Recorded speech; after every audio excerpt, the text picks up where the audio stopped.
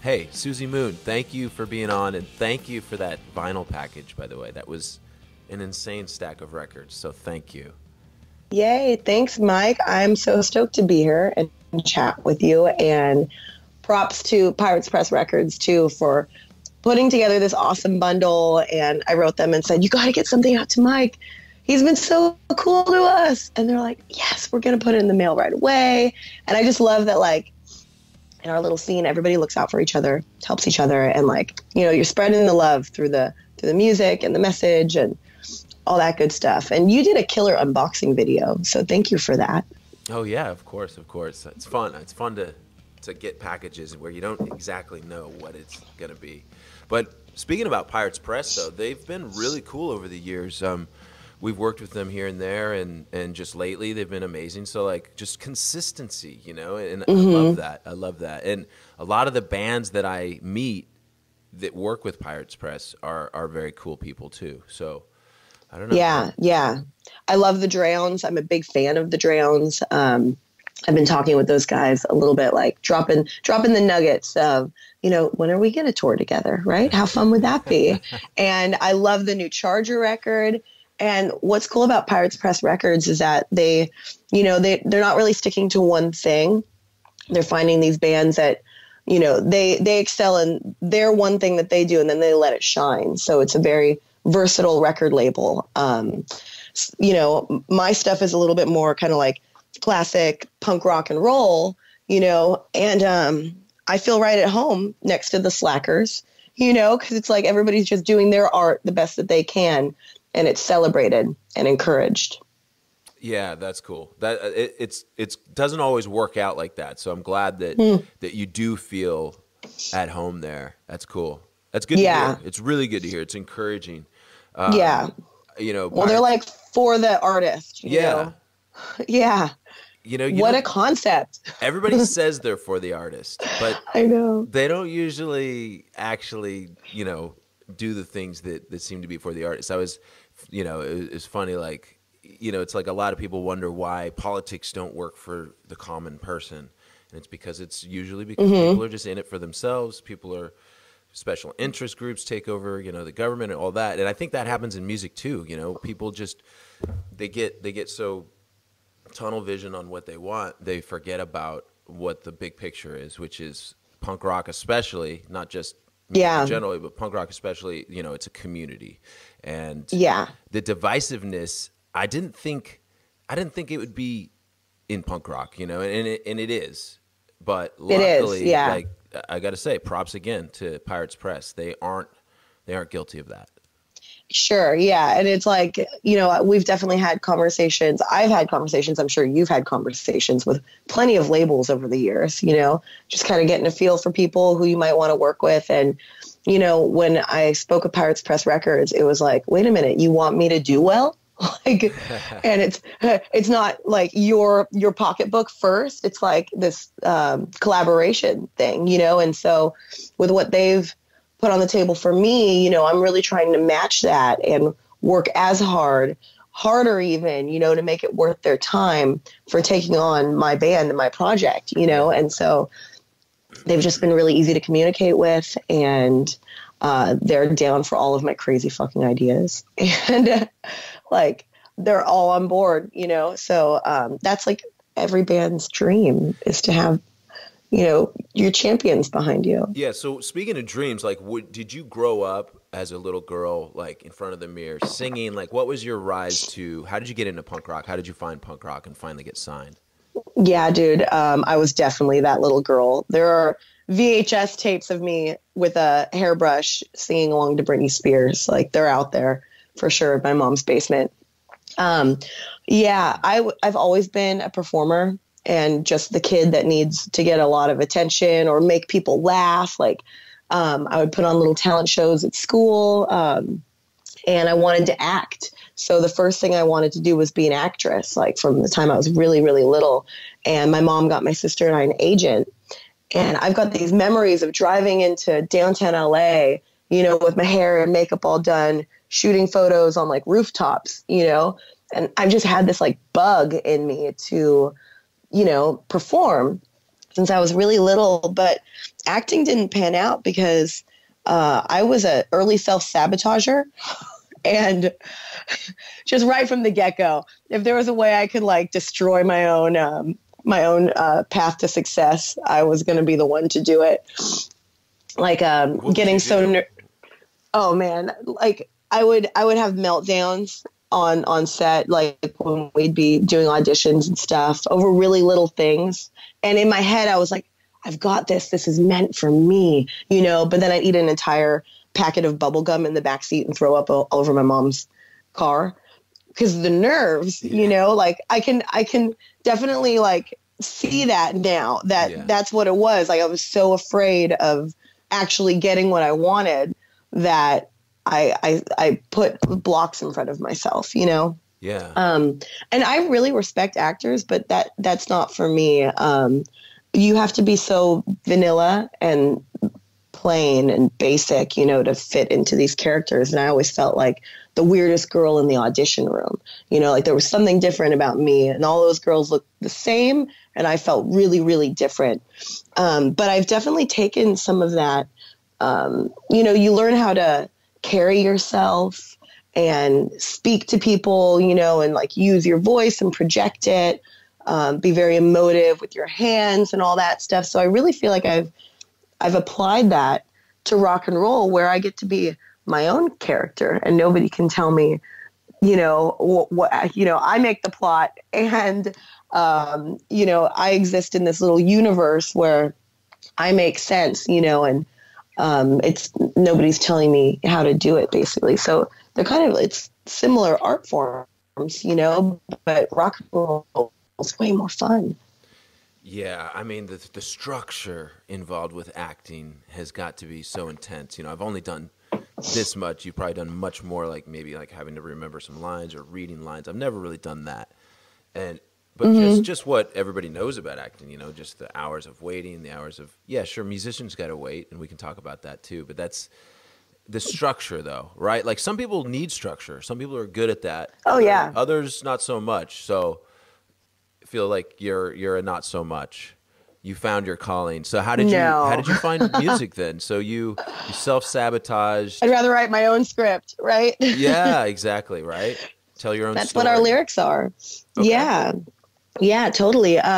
My big sister had an all-girl punk band in high school called Savette, and I grew up in Long Beach, California. And there were a lot of really great bands. Long Beach has always been a very musical city and culturally very interesting. Like I feel so grateful to have grown up there.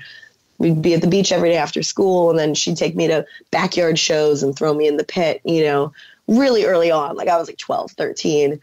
And then when I turned 15, she said, I think you should join the band with me because I'd gone to all the shows. I'd seen, everything she was doing. But I was like, Liza, I don't know how to play guitar. She's like, well, here's my guitar. She like bestowed it upon me. And I started playing guitar, but I sucked so bad, Mike. I was like the worst. And I wasn't feeling it at all. There was like no magical connection. And I'd been writing lyrics and songs for a long time. Like I still got like these notebooks, always just writing little like songs and like ditties in my head. But the guitar thing was really hard for me. And what age? And then I realized when you started guitar? About 14 and a half, okay. So just feeling really uncomfortable with it. But then I realized that when I like didn't have the guitar on and I was air guitaring to a song on the radio, I was playing it left-handed because I'm left-handed. And she'd given me her right-handed guitar, Yeah. And I was like, dude, can I play it the other way? Is that a thing? And she's like, oh yeah, I guess that kind of makes sense, right? And I'm like, dude, do whatever you have to do. Like, let's try. Because I was like, wait a minute, this feels right. This feels wrong, So she strung the guitar upside down for me and did all that. And I didn't suck as bad as I did like the week before. And it felt good. I was like, oh, I can actually get the hang of this thing. And that was kind of like the beginning, really, when it just, it clicked for me. And I sucked for a long time because I think everybody sucks at the beginning. Like, you have to get through that. Like, and then one day you wake up and you're like not the worst guitar player ever. Like, all of a sudden you kind of got the hang of it, like with any skill or whatever. That's an amazing story that you started playing and you were are you left-handed? Or you are actually left-handed and you didn't know, oh yeah, there's left and right-handed guitars. I was too little. Like, it didn't even register, you know? Yeah, absolutely. And it's weird. Yeah. It's weird that even though you're left-handed or right-handed, it seems like a new skill, like playing guitar. Why is it easier one way or another when it's a new thing? Like, playing these chords with your right or left hand shouldn't technically matter if it's something brand new that you're doing. Yeah, if like you're going to keep doing it over and over again until your brain accepts it, you know, but no, I have to play it. Yeah, I have to play it that way. I feel like really icky if I even put my hands the other direction. It's like, nope, that's not right. And I'm just thinking about the logic involved with, okay, well, if you're right-handed, maybe it should be easier to do the chords with your right hand. And then if you're left-handed, it should be easier to do with your left hand. But it's opposite that. Yeah. It's pretty strange. Freaking weird. Brains are crazy. They are. Yeah, and then I'm just totally a left-handed person anyway, you know, like you hear that, you know, left-handed people are a certain way, right-handed people are another way. And I just think that it's helped me, you know, with the way that I write songs. And I've talked to other musicians. For example, our guitar player, Drew, who plays lead guitar in my band, you know, he's the kind of guitar player that is very regimented and likes to sit down and practice for hours and hours and hours and hours.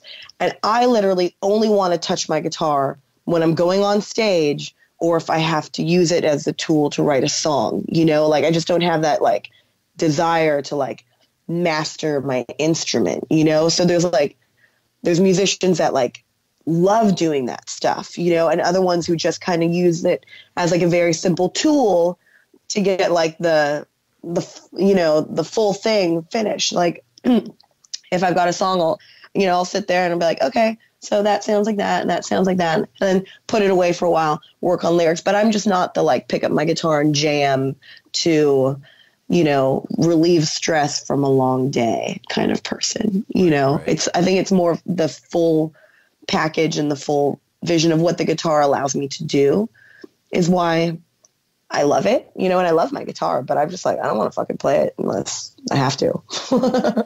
Yeah, no, I get that. I mean, I'm kind of in between all that, you know, because I use my guitar for.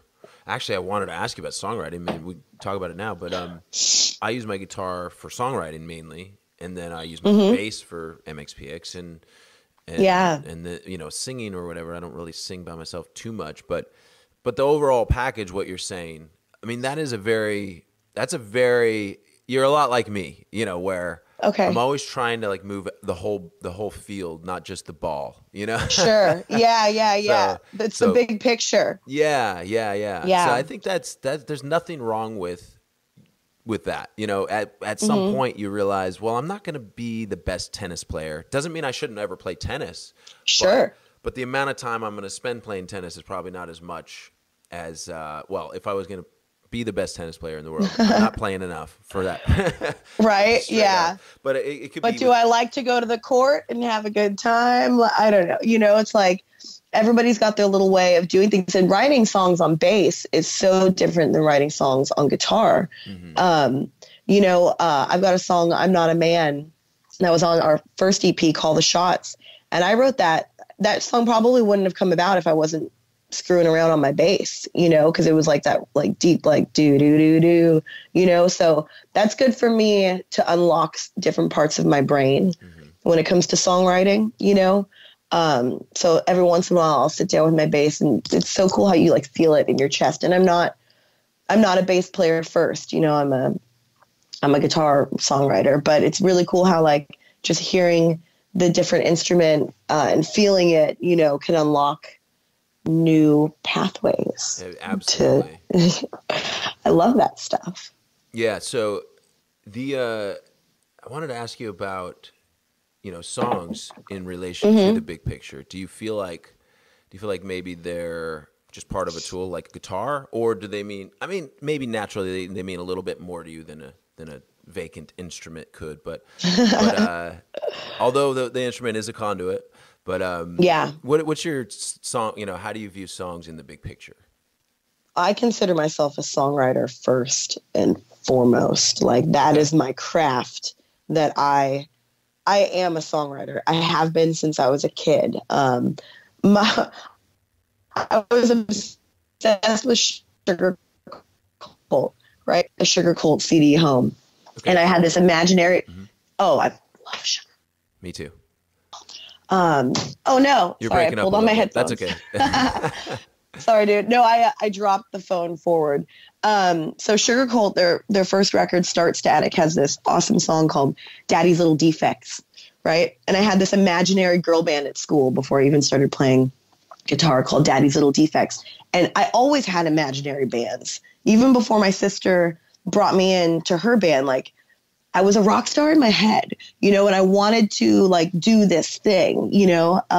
So I'd write songs, and very early on, it's like there was something about like, you know, piecing together stuff and making it as catchy as possible. Like I'm always chasing like that hook, and it's something I'm still working towards. Like it's such an amazing thing, like the songwriting thing. Like I'm a big fan of Tom Petty because he's just that universal, you know, relatable. Smokey Robinson too, like those boys, like just, are you kidding me? And I really strive. That's where I put in work, is to be a better songwriter all the time. And for a long time, it was very autobiographical stuff, you know, and I think a lot of people do that early on because it's that purging of feelings and, you know, teenage angst and all that stuff. But now, you know, instead of trying to fit into like this box of like, oh, she's Suzi Moon, she's this punk rocker and punk rock sounds like this, you know, I've really tried to just say, fuck all of that. And I'm going to write great songs, and then I'm going to play them my way, and then they'll be punk rock, you know? Yeah. Because that's who I am, you know? And so I've got this, and I really think we did a little bit of that on Call the Shots and the Animal EP, because even though it's only, you know, 3 songs here, 3 songs there, there's a decent amount of range within that was a good introduction to people who are seeing me for the first time as a solo artist, you know, that I'm capable of doing more than just one thing, like not a one-trick pony. I don't want to be seen as that. And then I've got this full length coming out that's the one that will really show everybody that I've got a little bit more up my sleeve, you know, than just crazy girl on stage rolling around. Like those are gimmicks. And, you know, people love it. Something I've talked about with my bandmates. People love it, and I love it too, but it's got to be authentic. Like you can't go on and force yourself to do something like that every night. Like I would die. All right, I would just leave on stage. All right. Yeah. Right? Yeah. You're really feeling it this time, aren't you? I can tell, you know. And sorry, I kind of got off there about songwriting, but that's the journey that I'm on, is I want to leave great songs behind me. And, you know, there are so many people that I look up to in music and it goes always back to the song, you know. So yeah, I take what comes to me, and I really don't believe that they belong to me at all. Right. Like, I'm just a vessel. I'm a channel. You know, it could either be me or, you know, this motherfucker over here who happened to sit down with his guitar at that time. You know, have you ever had a song just drop into your head? You know? Yeah, like of course, yeah. Isn't that weird? It is weird. You're like, how did I write some? Usually it's like when it's a really good idea, you're like, how did I write something that good? Yeah. Yeah. We're not that good, Mike. No, you're right. You're right. It's not us, dude. It's not fucking possible. Like, so you believe in the muse and like maybe the idea that like there's like ideas floating in the ether, Yes. and melodies and Yes. words and yeah. And it magic in a way. could have been you, me, or Otis Redding, man. Like, how do you right tap time. into that? How do you when do you best tap into like your ideas? Like, because they maybe seemingly come randomly, but maybe they come more when you're just chilling, like not overcrowding your mind. I don't know. Yeah. Actually, when I'm running, I get good ideas. Yeah. I think it has something to do with not often enough. You should be running every day with that. Like, I know, new idea, I know. pop. Let's go. I know. Yeah. Maybe it's the air going through my nose and out my ear, whatever, like kind of flow is happening, you know, like through my brain. It feels very much like it's moving through me, you know. I'm not a doctor, but I think, you know, I do run as well. And, and like you, I don't run enough. Like I get in spurts where I'm running a lot and then something will happen and I won't run for a while or whatever, you know, but, I get ideas too. So I think there's something to the fact that you're outside your normal, like day-to-day activity and even though it is a normal day-to-day activity, but you're just, your body is doing the same thing over and over. Yeah. The repetitive thing. So then, and it's working. So it's like all your thoughts start going somewhere, right? Yeah. And you can kind of like anything while you're running, or you just running with no music, no podcast? I don't really listen to a lot of stuff ever unless it's on my record player. I kind of go back when we're driving in the van, like definitely I have my driving music, but when I'm driving at home, silence. Like and when I'm at the gym, silence. Like there's already so much music in my brain, you know. For a long tour drive, I got other people in the van. You got to entertain people. So it's like, have you guys listened to this record? You know, this is my favorite Against Me record. We're going to listen to it 10 times. Yeah. But by myself, I really need like the peace and quiet. Yeah. I like to work on lyrics when I'm running, you know, right? Because you can just go over them and over them and over them and over them and just throw shit out and be like, oh, that sucks. That's great. Whatever. Working on this, working on that, you know. Interesting. Yeah. I've done I would work on speeches, like try to say in my head, do my speech while I'm running. That's been a while, but what I use running for these days is editing. So like I'll have a song that I've been working on, and I just, you know, I know it's not right. Do you ever have it like, you're like, okay, I have a really good part. I've got this other part that's not as good, and I know it has to like come up to par, and I'm not sure how it's all going to fit together. And so like I'll have these ideas, and I'll listen to them over and over while I'm running, or at least a few times, and then I'll shut it off, and I'll just be thinking about how I'm going to change the sequence of the parts. Maybe sometimes I'll come up with like a new part. Like I'll think of the part I like, and then I'll try to think of something that naturally goes into the next part. You know, whether it's like a melody or a vibe or whatever. But it's like you're throwing the spaghetti at the wall in your brain. Yeah, exactly. You know, but like all of these, like all of those sensors and everything's like working. You know, so it's like you can kind of just throw shit around.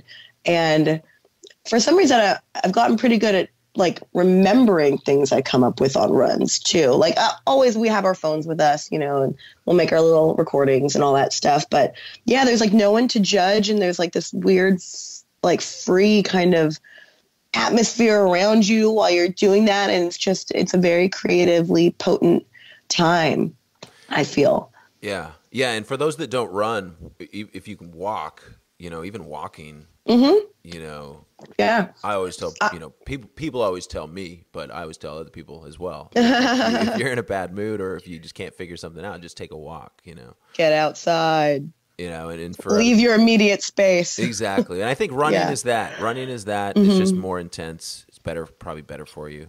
But, yeah.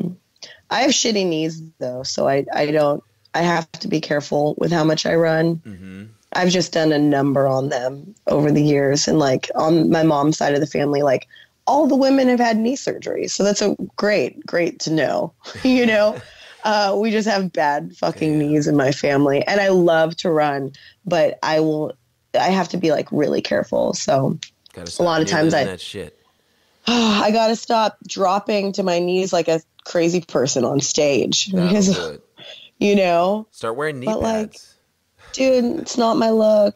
It's not my look. I've thought about it. Cyberpunk. Yeah, totally. That's like another band, another era or something. I hear you. I have, sorry. No, go ahead. Yeah, go ahead. Well, you got good questions and things. Well, I was going to say, we've been talking a lot about like the big picture, but I wanted to know, you're on tour right now. You have dates. This is going to come out May 2nd. It's going to come out May 2nd. So that's a Monday. You guys have days off typically Mondays. But they're still heading out to we got a lot of dates ahead of us. Salt Lake City, Las Vegas, Reno, San Francisco. That's that week. Into Los Angeles. And I mean, my question is, and I did have one, what's like your typical day to day? Because it's kind of the same for everybody, which is cool. And it's, there's always weird things. So yeah. No matter how mundane you think it is, I'd love to know, like, what's a typical like day on tour for you guys? Yeah. Well, and every tour is different too. And you would know this because it's the van versus the bus versus, how long are the drives and stuff. On this particular tour and the last one we just did with Teenage Bottle Rocket 2, I'm oddly finding myself not needing caffeine. I don't know what's going on. Why? Like I wake up, I don't want coffee. I don't want it. Like it sounds like the most disgusting thing in the world. And I'm a coffee drinker. And you're not tired. But no, I have like so much energy and I should be tired. Like science would tell us that I should be cracking right about now. Yeah. Think. Yeah. So maybe it's this is just a magical tour, but I'm a sleepy person in general. I like to get my 10 hours if possible at home. I really, I sleep a lot, and especially when we're singing too. That's like it's like the only time our voices can rest. Because you have to talk to everybody in the van, and then you have to talk to everybody at the venue, and then you sing, and then you have to talk to everybody that came to your show. And I want to talk to all these people, but my voice is tired, Absolutely. So like the sleep thing is like the most important. So basically wherever we're at, we'll wake up. I've started bringing all my stuff on tour. I drink this at home every night, but now I'm drinking it in the mornings on tour. It's hot water, lemon juice, apple cider vinegar, raw organic honey. There's ginger in here, a full squeezed orange, a packet of Emergency, cinnamon, cayenne pepper, black pepper. And that's like my live forever tonic. And it's delicious at the bottom. What time? In the morning. So that's why you don't need coffee. Yeah, probably. Yeah. But I haven't been able to get to it every day because sometimes you don't have time to pop into the good gas station with the hot water and the space to cut your ginger like an asshole, sometimes you just don't have time to even do the little things that you need to do to take care of yourself, or we're just in such a rush or running behind. The boys, they like Bang energy drink. That's kind of like the vibe in the van is a lot of the Bang. Have you had those? No. Dude, they're crazy. They have like 100 flavors, like swirly pop, rainbow unicorn. I think I'm glad I quit. Butthole. I pretty much quit drinking caffeine a couple years ago. Yeah. Like 3 years ago, I think now. Mainly just because I had a kidney stone. Oh, ouch. And I was drinking Rock Stars every day. And I was like, that's got to be it. Like, just cut that out. I've been good. Oh, totally. But I had, it was funny. Funny little tiny story, and then we'll get back to you. Sorry. No, you're good. I want to hear this. It's not even worth telling, to be honest. But I was talking to a friend of mine. He was like, let's go get tacos. And it's a guy that I don't know super well. Like, I'm kind of getting to know him here in Texas. But sure.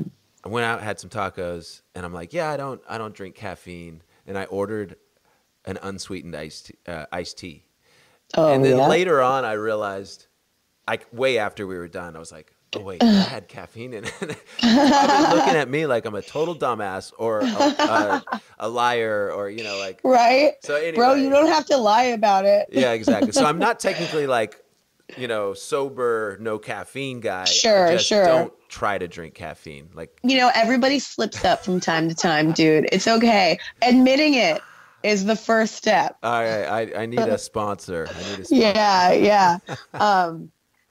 That's so so funny. Yeah, he probably was looking at you. Yeah, like a little side-eyed. But that's weird. That's got caffeine in it, right? Yeah. Well, like many other women in music, I've gotten really good at putting my makeup on in the van. Mm-hmm. In fact, I feel like my makeup looks the best when I do it in the van now, because a lot of times these clubs, they just have, and it's nothing against the clubs, man. Every club's different, but shitty lighting. Mm-hmm. If there's even a mirror for me to do my makeup at all, and space to get dressed and do, what I need to do. So yeah, the van is like backstage basically at this point. So do a little of that, get to the venue.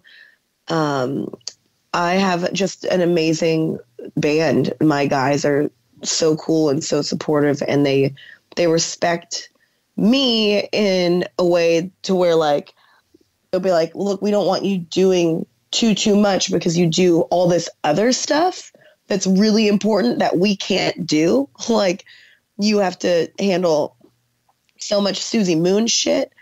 We're gonna, everyone's got their job to, like, be the one that packs the van at the end of the night. Like, everyone helps each other, but, like, there's the packer and, like, check in with the venue stuff. And, like, they've, like, taken a lot of, like, because I'm a control freak. I would do all of these. I would try to do every single one of these fucking things, and just, like, run myself into the ground. And they're like, no, I'm going to do this. I'm going to do that. You put on your makeup in the back seat. So when you go in, you look like Suzi Moon, and you feel good, and, like, I feel so lucky to just have a group that operates like that, where they're just, like, no big ego, and it's like, what's for the greater good of the band. And it really does take a lot of pressure off of me to just be everywhere at once and basically have zero time for myself to recharge before we go out there and put on the show, so, like, I'm so lucky. They're the best the best guys in the whole world. I mean, I was just thinking about how rare it is to, like, really find a band that'll stick with you, that'll not only play great, because you guys are amazing live, but thank you. But just have somebody taking responsibility for different things that need to be done. And there's constant things, and most bands get really complacent. They get comfortable. They get used to, the tour manager handling everything. They ask dumb questions of the tour manager. I'm guilty of it myself plenty of times. Like, same. all us musicians, that grew up touring, and a lot of us just have stunted growth in some areas in life. Oh yeah, absolutely. Dealing with certain things ourselves. Where's the TM? Like, where's my per diem? Yeah, man. It's a harsh. What's reality. the Wi-Fi code? Exactly. So, yeah, I mean, the fact that nowadays it's different.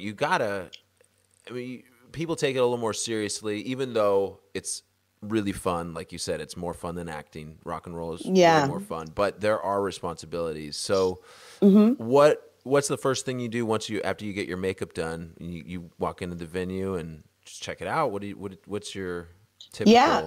Well, the guys will have, by this point, basically set up our stuff on stage. Right now we're touring with Ravages, our friends from Baltimore. We're doing a bit of a gear share to help out with the band situation, so we'll get our stuff up there, and if they're not there yet, hang out. I always want to sound check. Every band wants to sound check. I think we've gotten almost. We've gotten 2 sound checks so far on this tour. Wow. So you're not always going to get it, and you allow time to load in and be at the venue in time for sound check. But you still don't always get a sound check, So that's the hurry up and wait that so much about, Oh, yeah. When you're basically just hanging out, snacking on stuff, maybe writing back some, responding to some emails. we brought someone out who is a photographer, helping out with merch and, you know, trading some driving duties. So that's another thing that's off my plate. You know, like I would be the person usually is like, oh, I'm going to make sure the merch is perfect. You know, and it's like, oh, I don't have to do that. Does literally nobody need me right now? This is great. I'm going to go lay down somewhere and just rest for a minute. Yeah. You know, so that is like, just kind of foreign and new to me at this stage, because you do, when you're a smaller band, you have to do so much stuff yourself. And I'm getting better at delegating things, and it's making everything run smoother. And I'm just really grateful that I have people who, you know, don't have these big old egos and are like, oh man, I'm not going to touch that. You know, it's like, no, like, and then in turn, we all help each other, you know, so the whole thing flows really, really well. And I think people do best when they've got responsibilities, you know, makes them feel like they're invested, you know, and they're not just like a hired, you know, whatever, like, doesn't matter if they're there or not. It's like, you know, everybody does, you got to do your part. And then we just operate better that way. That's a huge key to success right there. I've heard a lot of horror stories about like a solo artist has a band and the band has questions and the solo artist says, well, ask the manager. And like they ask the manager and then they're like, well, you shouldn't be asking questions. And like, it's like, that's no way to keep a band. Like you want to have people that care to be there, that, you know, so, I mean, you got the situation you got going on seems to be pretty good. Like, is this the first time you've had this many people? Like, you've had a merch person and things like that, or? Well, with this band, certainly. Yeah. With the band I was in with my sister, Savette, when I was 16 to like 22.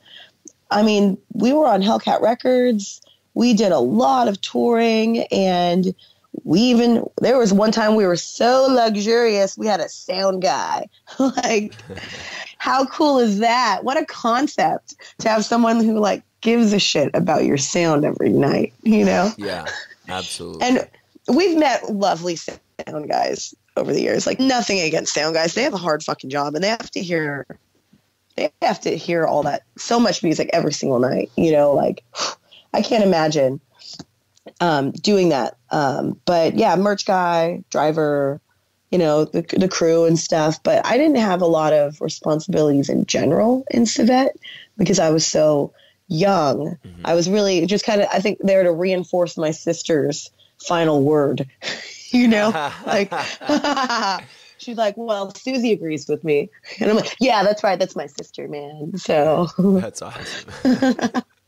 I'm like, I see this now. I know what you're doing. But yeah, I just didn't have, I wasn't a big decision maker. I wasn't really involved in any of the financial or business side of stuff. I wrote songs with my sister, which was awesome. I really liked playing music with her. And I still think that she's just one of the greatest lyricists that I've ever worked with. Like, I love the way that she writes. I like her style of poetry, you know, but how did you learn? I just want to know, how did you learn the business part? You know, just by watching people. Was there any one person that you kind of like credit for? Because you're really good, just, you know, at what you do. So, thank you. Maybe it's just some people have a knack for things, you know. So you just kind of came to it naturally a little bit, like. I've definitely made mistakes and learned from them. Yeah, you know, course, yeah. You're gonna make stupid fucking mistakes. But you know, fortune favors the bold, and I consider myself to be something of a calculated risk taker as well. And you know, I absorbed a lot when I was in Savette, just kind of seeing, you know, what was going on around me. But it must be something instinctively inside of me, because I haven't read books on the business side of things. Numbers freak me the fuck out. I did not get into rock and roll to look at numbers. Like, keep it away from me. Like, yeah. I don't give a shit. Like, you know, there are certain things to do that I think work. Yeah. And, you know, actually it's something I've thought about, like, you know, I'd like to actually teach people how to be in a decent band. Like, I'm not saying I'm like this hugely successful person or anything, but like, I think there are ways to go about things, and I do have some insight, and I want other bands to know all of the things, because, you know, and that doesn't mean they're going to do them and it's going to work for them, but knowledge is good. And, you know, every time I meet bands on the road and they have questions for me, like, I always tell them, like, just send me a message. Like, I will tell you everything I know, you know, and, you know, you just have friends all the time. Yeah. Cause it's good. And when there are great bands out there, maybe nobody ever told them, like, don't do that, you know, do this instead. And here's why, you know, I just want to see good bands succeed, and makes our whole scene better, you know. And a lot of it's experience. I've just had a lot of fucking experience, you know. But there have definitely been times when I sent an off-colored email to a very important person, and then I was shunned for a long time, you know. And it's like, ouch, that hurts. I did that to myself, you know. Damn. Yeah, but you know, you're right. You know. That was a bitchy email. Yeah. I mean, there's, without knowing really the thing, like, a lot of times you can't get anybody's attention without being super negative or super mean or calling people out, or even when you have to defend yourself, you know, nobody will listen unless you're like, hey, you know, like, hey, asshole, or whatever it is. But well, that's another thing, like standing up for yourself too, to be heard. You know, there are so many bands. Like, how do you set yourself apart and not be like walked over, you know? Society's so ridiculous. I always come back to the simulation thing. Like, do you think we're living in a simulation? Because it sure seems like it sometimes. Literally, like, birds aren't real, right? Oh, right. Like, you know, this bird thing? Birds yeah, my like brother showed me that. That's a little far-fetched, but still. You know, anything's possible, man. I don't fucking know what's going on, dude. I'm just here. So why not be a rock star? Well, you've heard about, like, mosquitoes, like little tiny drone mosquitoes that they're that are real. And they're like releasing a swarm of them in like a town to like test these. That's my worst nightmare. I should look this up, probably. Like, I wish I don't had Google it. I don't like that at all, dude. I don't like it at all either. No. Yeah, I don't know, man. Life is weird. The sky is weird. Like, the fact that we're here and having this conversation right now is weird. Like, you know, what is it all for? I just try to be happy and be nice to people, and we're going to die. So that's the thing, you know. It's like, what can you do? What can you do while you're alive that makes you like proud and happy? And I've always told my higher power, because I'm very spiritual, you know, every night before I go on stage, I pray for my voice to be confident, to use my hands, to be a good performer. Like, let me do the job that I was put here to do. These talents, what I have it's a gift, you know, it doesn't actually belong to me. I'm just this one person who was told to do this thing. You know, I just go where I'm guided to go. And if I can just do my best while I'm here and hopefully make some people happy and bring on the experiences, you know, like, I'm down for the ride. I've always been down for a wild ride, because it's a short time that we get to be here. And every time I think I've got a plan, the universe throws a fucking awesome curveball at me, you know, or whatever. And it's like, yeah, I don't know shit.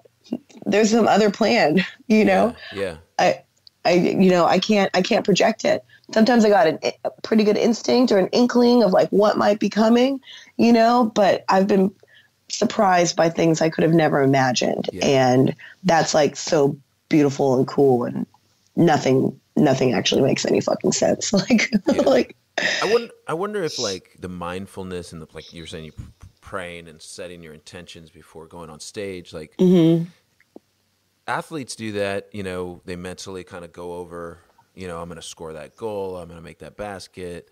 I mean, maybe that's really the key to success is being mindful of your body, of your mind, of your heart, of everything, you know, that you're about to go do, and being grateful for the opportunity to go do it. You know, like something we do, we get all huddle up with Goldfinger and Oh yeah. and Feldy says, you know, he's very similar to you, you know, spiritual and so like maybe it's just the act of making sure your mind focuses for just a second on what you're about to do, rather than some people are crazy and they put on great shows and they're wild and drunk and partying, playing like Post Malone, you know. he you know, was hanging out at his Posty Fest backstage and he was just playing ping pong or beer pong the whole time, you know, like, hey, beer pong the whole time up until he went to go play the show. And I was just like, oh wow, I can't do that. Like, I need to warm up, you know? yeah. You know, but, yeah, or just get in the right headspace, you know? And I think he probably does and that. Recognize. I think he does that for a minute, but like, I need more than a minute. I need, physically and mentally, I need about an hour before a show. Yeah. Because I stretch out. I try to like get my blood pumping. And there's like timing. I don't want to get too amped up too quickly, you know, or too soon, I mean, because then you get back down. So, I mean, I don't know. For me, it's different, but maybe. So go ahead. Sorry.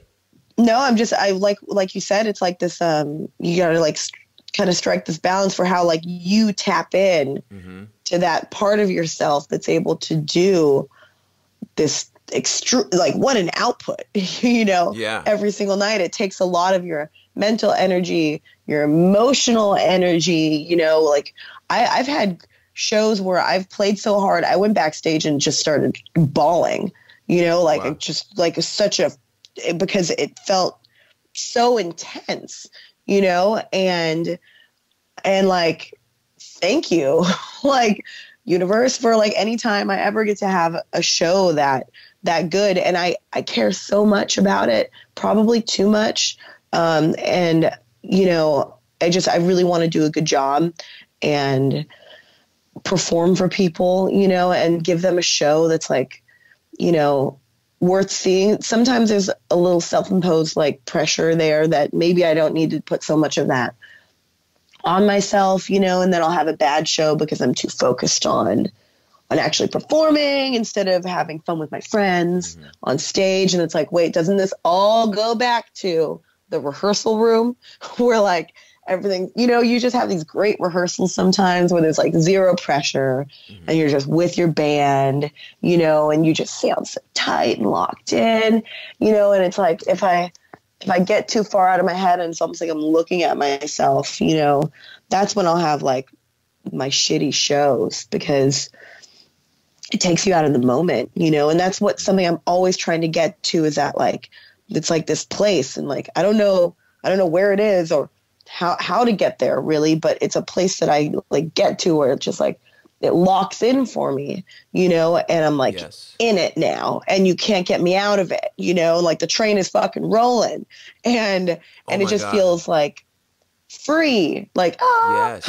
That reminds me of a book called, I think it's called Weave World by Clive Barker. And oh, cool. And he talks about this fugue state that the character goes into, and of course the book goes on and he like has to save the world and stuff, but the fugue, I want to check this out. It's a really cool book. I read it forever ago, but the fugue state, that is something that's really hard to explain, and you explained it pretty well. And I've been there because it's that is what makes music so transcendent, I think. As a player, perfect word. As an artist, you can't get there all the time. You can't. There's no formula to get to that fugue state live, where the crowd and the band is vibing, or the artist is vibing, and the artist says things that they've never said before to the audience that connects to their brains and their hearts, and they go home going, "What did I just see?" And then you're backstage crying. It's like, that's a fugue state that you cannot formulate. Like, there's no math problem that will fix that every single time. Yeah, there's no way. It's just sometimes you get there and sometimes you don't. Mm-hmm. Yeah, and I think if you try to chase it too, you're going to get let down. I found that stuff happens for me when I'm in the most like relaxed, like low, didn't put any pressure on myself. Like maybe it's the shittiest club where you're playing on the floor in the corner, but all of a sudden everybody is kind of one, you know, and like there's just like this weird magic that happens. And, you know, I wish I could bottle that shit. We'd be really, really rich if we could bottle that shit. We would.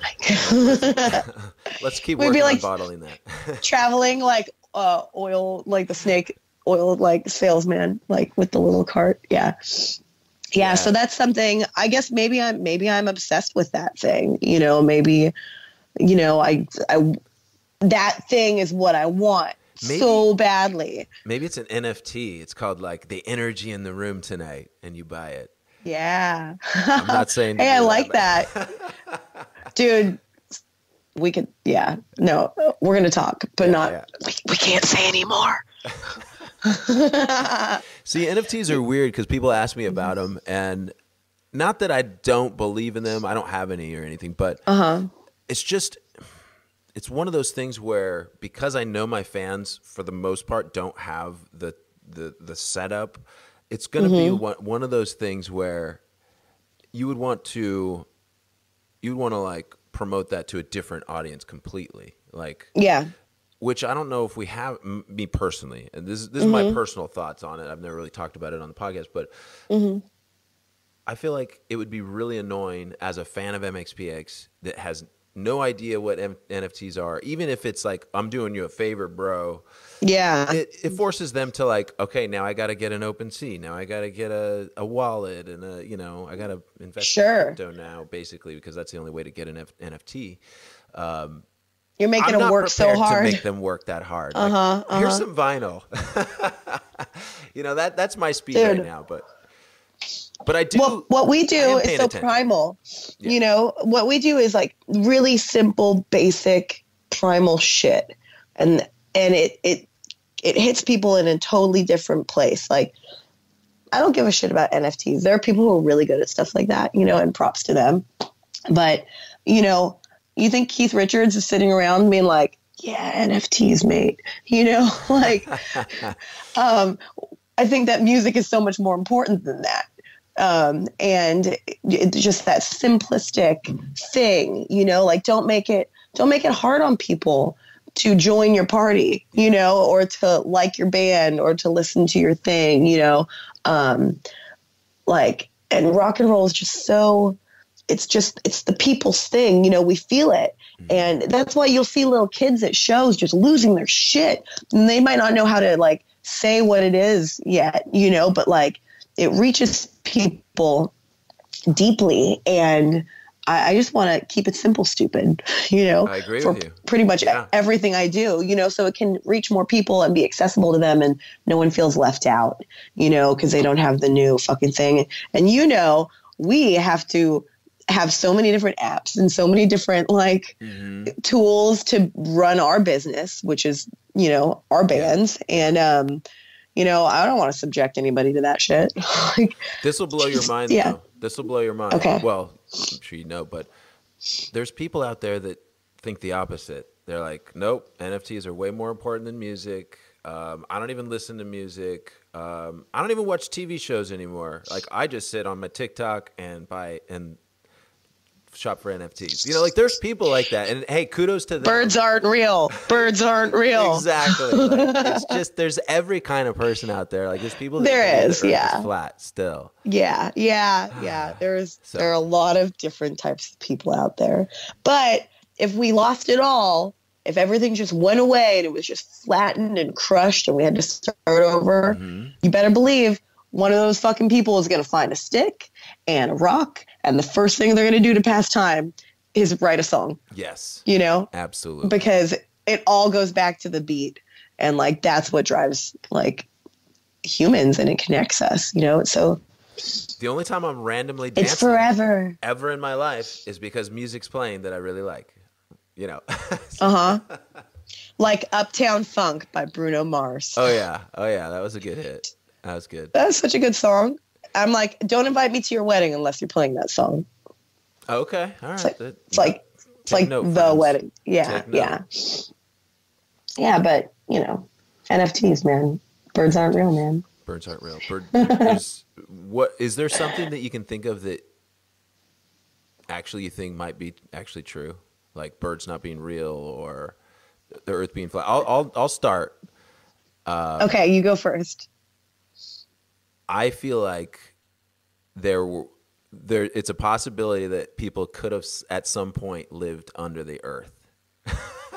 Ooh, yeah, like the like I'm following. Like yep. If there was and I know that it is not possible to dig a hole to China, you know, like I thought when I was a kid, like on the cartoons, but there is a possibility that like in the past there was a civilization that was so futuristic that they could actually figure out how to build cities underneath the earth, and then it just got covered up over time. You know, when the great asteroid came. Now, there's some people that believe that it's possible that there's still people living under the earth, like deep within the earth, and that's really creepy. Aliens go and visit them. Aliens being like humans before, you know, and then left, and then the earth got destroyed, you know, by asteroids, you know, 12,000 years ago or whatever it was. But so there's a lot of different theories, and I'm not saying I believe any one of those, but is there I love conspiracies. I will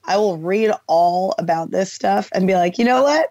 It's fucking possible. It's possible. Right? We keep learning things that we thought were impossible, so that we keep learning that they're possible. So it's just like, yeah, I guess it is possible. I mean, we've got really amazing technology, but you know, maybe we've had this technology before and it destroyed us. Exactly. You know, I mean, when you think about stuff like sci-fi movies, and where does that come from? Is that there's a collective consciousness that exists anyway, you know? So it's like, where are we even getting these ideas from that are so universally like accepted to be, you know, this is what the future would be like. And then, you know, maybe it's all a cycle and all that stuff. Yeah. It's like, well, are we remembering that deeply? Like, you know, shit's pretty weird, man. I don't really know, but I like Atlantis, and I would like to know more about Atlantis, because that's really interesting to me. And that's that ancient civilization that, like, you know, what happened there? Apparently they had a lot of technology and they were kind of running shit, you know, and it's like, well, where did they go? Maybe it wasn't undersea back in the day. Maybe it was, you know, above sea, and then it became buried or, you know, flooded. But there's so many, obviously, who knows, but Atlantis is very interesting. I think I just wonder why we don't put more resources into finding out more about ancient civilizations, because there's a lot of BS. Maybe they already know, man. They already know. Yeah, they already know, you know, and we can't know too much, just enough. Because didn't I don't know, the Pentagon or somebody come out with like, yes, we've been seeing alien spacecraft, but we don't know what it is, and it's just kind of like, I mean, sure, it could be alien spacecraft, but it could just be like other humans doing things and they don't want us to know about it. Oh yeah, like other humans. I'm pretty sure that. I mean, I don't trust that we're given all the information, you know, because it would freak people out too much. Absolutely. And it's, you know, it's when Orson Welles went on and he read War of the Worlds, you know, just pandemonium, you know. Was that a psyop? We can't have that. If it wasn't, I mean, they still got data from it, right? Yeah, totally. People lost their shit over that. So they would do the same today. Mm-hmm. And maybe they have. Maybe like these UFO sightings, some of them are just to get us comfortable with the idea, you know, that they're coming or whatever, or they've already been here. Maybe it's you, man. Are the aliens going to be nice, or are they going to be mean? I can't imagine them just wanting to destroy us, right? Like, seems kind of. Here's my worry. I don't think so either, but given that humans are an apocalypse to ants, or to like a lot of species on this planet, you know, like the worst thing that could happen to you if you're an anthill is seeing a bunch of humans walk towards you. You know, like it's not a good thing traditionally. So I feel like if there are aliens, they might not even be evil, but they just would look at us as like insects. Yeah, for sure. And be like, look at this anthill. Yeah, squash. So that's my main thing, and that could happen even with AI coming up. AI could have the same view of us. That stuff really gives me the heebie-jeebies. That's a whole different conversation. I'm not a fan of the robots, dude. Like, it's highly interesting to me, but I'm not a fan either. Yeah. Oh, there's something really unsettling about that whole thing. I mean, I was obsessed with the Loch Ness Monster when I was a kid. Like, that was my first conspiracy sort of obsession, was the Loch Ness Monster. And I still want to go there. I want to go there so badly. I want to see Nessie. I hate to break it to you, but that's been sort of debunked as no whale dick sightings. No. You think so, really? Well, if anything on the internet is true, and it always is, then yeah. I mean, have you heard about Bigfoot possibly being an alien and like an interdimensional traveling being, and that's why they can't find Bigfoot, is because Bigfoot can just come and go as he pleases? That's the same as like miracles and like everything, really. If anything's possible, then yeah, that's possible. Yeah, sure. Yeah. Who knows? Yeah, crazy stuff. I chalk it up to, you know, I was reading this Gary Paulson book about dog sledding, and he was basically, he got injured and he was like hanging off this sled and it hit a tree and he broke his leg, and he was in minus, you know, sub like, you know, minus 30-degree weather. Most times he would die at that point, right? Like, and he somehow got he like, this guy came up with a lantern and was like helping him get back on the sled, and then he rode on the lantern while he was, you know, heading back on the trail through the weather, through the night. He saw, you know, he was seeing this guy the whole time. This little, I mean, he was like a small, like real small guy, but he was on the front of the sled, and then the dogs were pulling the sled. And he said, like, and then at some point, you know, before first light, I look up and he's gone, and I never saw him again.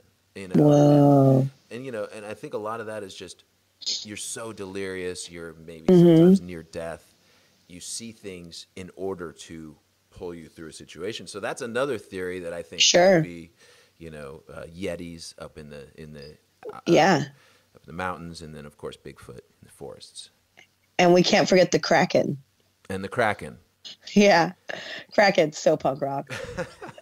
OG punk rock's a sea creature. And part of me, you know, my punk rock identity is just I've not necessarily always questioned all authority, you know, because I listen to what my parents told me to do half the time. But, you know, just questioning things when they don't make sense. Sure. That's always been, it's come natural to me. I think that's healthy. You know, you should question all things, really, like, and get your brain working like that. You know, just, you know, is this based in something like real, you know? And there's a lot of weird shit that's happened in this world, like that story you just told, you know, like that guy probably can't like actually explain it, but does he like fully believe, you know, what happened, and that it saved his life, you know? And was it an angel? Was it a Yeti? Right. The world may never know, you know? But I think having that kind of like curious sort of mind, you know, like, well, I'll allow a miracle in from time to time, you know, because it's like, also it's like that same thing, getting ready to go on stage, like putting your mind in a place where it's like you're open to having these experiences and, you know, transcending and, you know, kind of like this, what is this, a space-time continuum? Where did I go just now? And I've had something as simple as like a nice chill meditation on the rock by the river that I go and I hike by, where it's like, that kind of magical stuff. It's all around us, but you have to be like open to it too. Maybe I'm learning something because there's another Gary Paulson book called The Island, and it's all about this kid spending time on the island and realizing like if he like almost doesn't move or anything, then these animals just start doing what they normally would do if you're not around, and you see so much more. Yeah. And that's cool. Another great book, The Alchemist by Paulo Coelho. I love that one. Just learning about omens and looking for omens, and seeing meaning in obviously you have to take a chance. You have to go out, like you were saying, you take chances and you calculated risk, I think was what you said. Yeah. But, it's so. Most of the time, when people are successful, they've taken risks, calculated or not. And I don't want to sit here and tell people, go and take risks. Like, don't, do you, but. Yeah. But that's what I see, honestly. And I wouldn't be right here today if I hadn't taken risks. And I assume, totally. Yeah. Yeah. And you have to like believe in yourself to a degree too, right? Like, because if you don't, if you're not buying your own shit, nobody else is going to.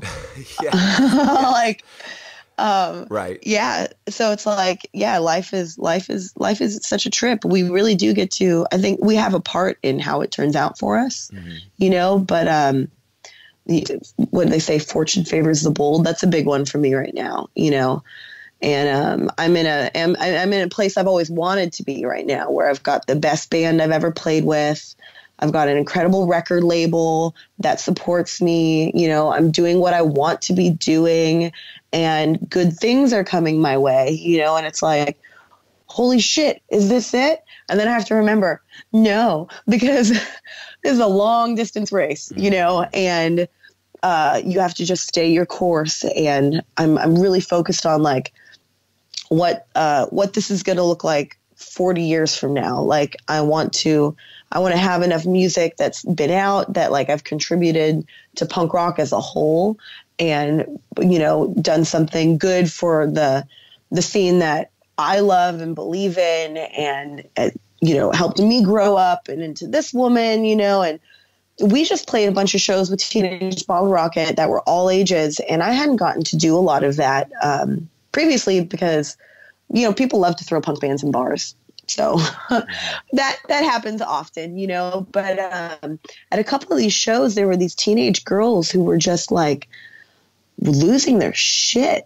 And I hadn't really like considered like, oh, wait a minute.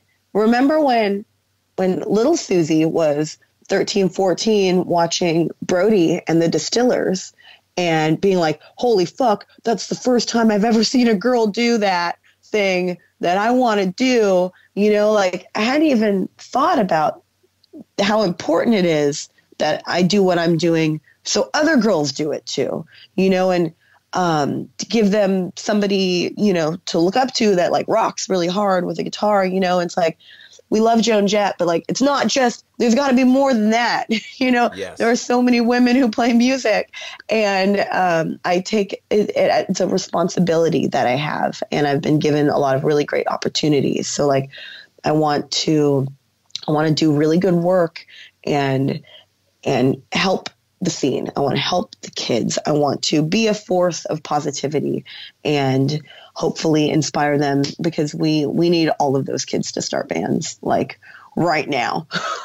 Well said. I love that. And we definitely need more and more women in punk rock and music in general. But, I always say like not enough women call in the podcast, because it's just like, I heard that. They're out there, but not enough call. So Ladies. Be bold. Fortune favors the bold and the brave. Yeah. Speak up for that's yourself. Right. You hot little things. Absolutely. Tell us about the new record, when it's coming out, if you have a date. If you don't, then we'll just move on and talk about tour. Well, you and I have so many people that connect us. Lisa Johnson is one of my best friends. Oh yeah. In the whole world. Yeah. She's like my big sister. Like Lisa's been my adopted big sister for 15 years, and I was texting with her about being on your show, and Ryan Seaman you had on your show. Ryan and I have been the homies since we were 16, little kids in bands. You know, you had Davey Warsop on your show, and Davey actually produced my full length that is coming out. I don't have a street date yet because another guest that you had, Mass Giorgini, who is mixing and mastering my full length, he just sent me the sequencing for the record 2 mornings ago. So it is totally done and it's coming. But actually, when I get off the phone with you, I have a conference call with Pirates Press Records, and we're going to talk about release strategy because they've just heard the record for the first time, like yesterday. So all this stuff is happening right now. But Mike, again, the universe bringing me awesome gifts. In the last couple of days, like 3 really awesome things have come to me, and I can't announce them yet, but like back to back to back, like one particular thing that if it comes through, it's going to be like a milestone career bucket list. I screamed in the van when I heard about the offer, like screamed. So that thing, you know, if it's meant to be, it'll be. And then a couple other big events that we're going to be a part of, you know, and I'm just so super duper grateful for all these incredible people in my life, because it takes a village. I'm just one person, you know, and without these people that are helping me and encouraging me and supporting me and are part of the crew, you know, I can't do this at all. So I just feel totally blessed and thankful to all those people. So a street date for the new record will be coming soon, but it's not quite there yet. And I've definitely got a case of tour scurvy that's coming in. I don't know if you can hear it in my voice. So I'm just going to go back to bed after all of this stuff. Like, absolutely. That's my plan for the day. Wow, cool. Thank you so much for your time. That sounds cool. Come back on, what, you know, and update us maybe next year or something, but or late in the year, you can, you know. But sure, would love to have you back. I'd like that. I love everything you're doing. Keep it up. It sounds like you're definitely keeping it up. So thank you. Where can people find you real quick? Well, on Instagram, I'm the Suzi Moon, and I run all the social media pages for the band. So if somebody wants to write me a message, like, I will get back to you. I always do. There's also SuziMoon.com, which is basically just a home for ticket links for the tour. So if somebody is like, oh, how do I get tickets to that show? Go to SuziMoon.com, and I've got tour posters, you know, all that stuff. All the dates are there. And we're just cruising up to the middle of this full U.S. tour. So there are still dates ahead, and you should check it out because we are having a blast on this tour, and it's really cool to go to a lot of these places for the first time with this band. So we're out there making new friends, new memories, and just come out and hang with us because we want to meet people and, you know, have great shows and share that experience with other people. Absolutely. I can attest. I saw the show with Teenage Bottle Rocket in Bremerton. It was excellent. So anybody out there that's wanting to check it out, it's worth it. Hell yeah. Come on down, everybody. Endorsed by me. Birds aren't real. I approve of this message. All right. All right. I'll let you go. Go get some rest. Well, do your deals. Mike, you rule. Then get some rest. Thank you so much, Suzi. Dude, thank you for taking some time to chat with me. You're awesome, dude. Thank you. Okay. I'll talk to you soon. Take care. Bye.